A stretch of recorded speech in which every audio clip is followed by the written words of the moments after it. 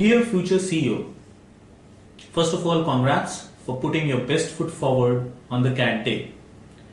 Hope you've had a day or two of unwinding as well.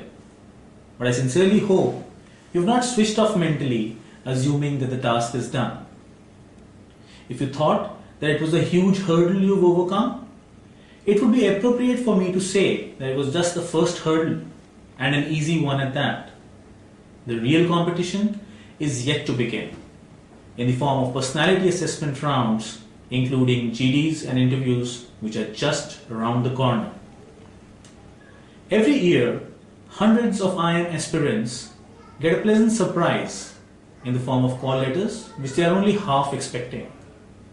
But unfortunately, when they receive these call letters, the actual assessment is just a couple of weeks away, catching them totally unawares.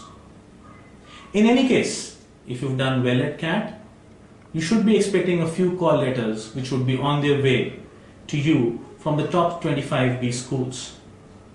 So don't lose time.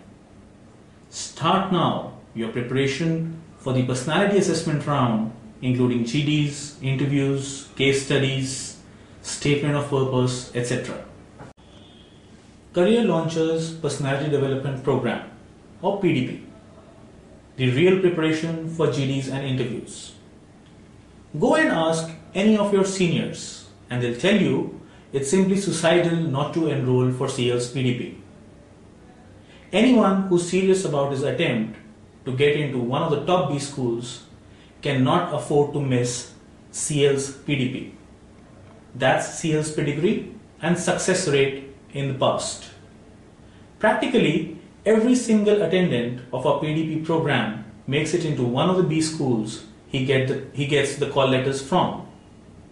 For the 2009 admission season, I'm delighted to announce a couple of more PDP options to suit your specific needs and constraints.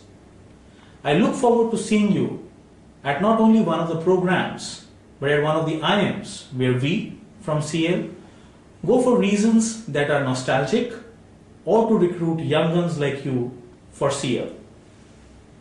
Have fun as you make your way to the IMs.